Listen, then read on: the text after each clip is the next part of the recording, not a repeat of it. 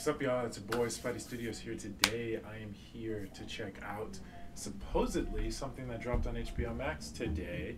It dropped it while I was reacting to the Mandalorian episodes. So let me subscribe to this so I can keep up to date with this stuff.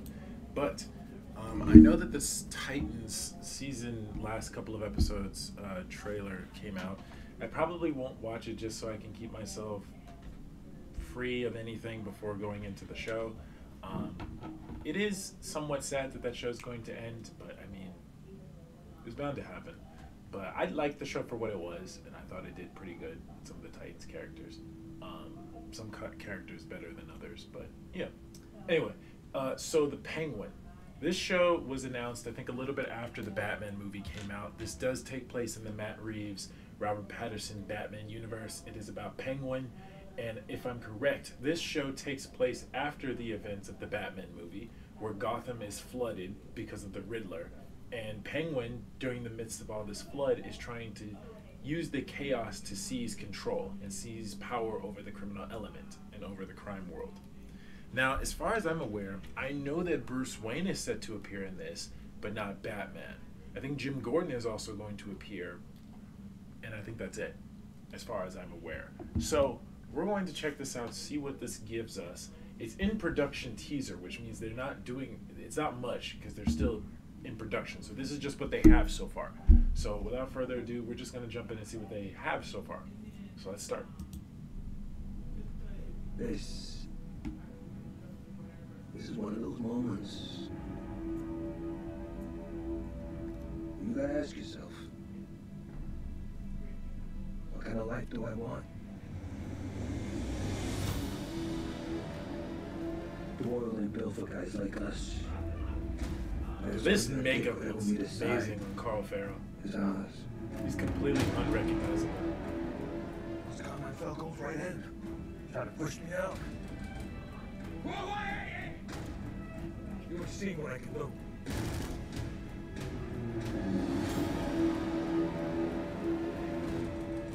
If you step out of line, even once, I'll catch you like a goddamn fish.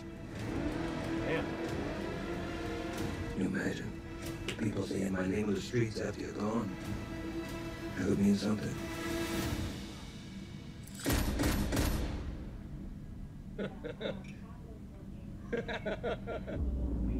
Yo. The new Kingpin of Gotham.